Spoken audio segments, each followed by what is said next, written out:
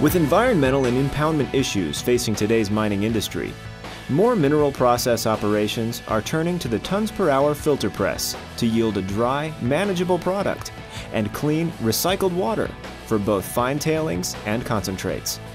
Capable of high capacities and extremely low cake moistures, this fully automated system offers consistent, fast cycle times and delivers dependable uptime. First thing is we don't use hardly 100 amount of water. Okay, we used to run a 6-inch pipe continuously while we were running that washer.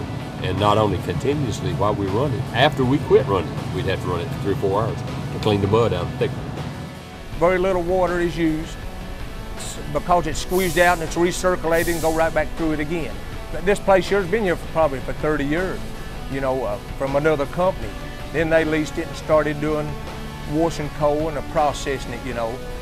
The black stuff that's in the slurry pond that we're pressing now, it went straight to the pond. All that mud plus the water came out right there. That's the exact same stuff, right? What you're looking at, that press is pressing. And after a period of time, you know, your ponds fills up and there's not nowhere to put it. And you've got an area around here that you couldn't get a permit to make a bigger pond. And so if we didn't have this, it'd be a short term. You know, they'd fill it up and we'd have to shut it down. As with all tons per hour products, the filter press is a turnkey solution for any slurry management challenge. Tons per hour offers design, build, and installation services. Tons per hour has the greatest selection of filter press designs in the world.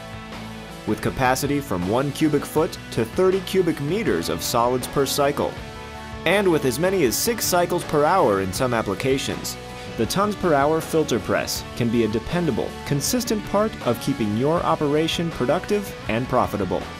The Filter Press by Tons Per Hour.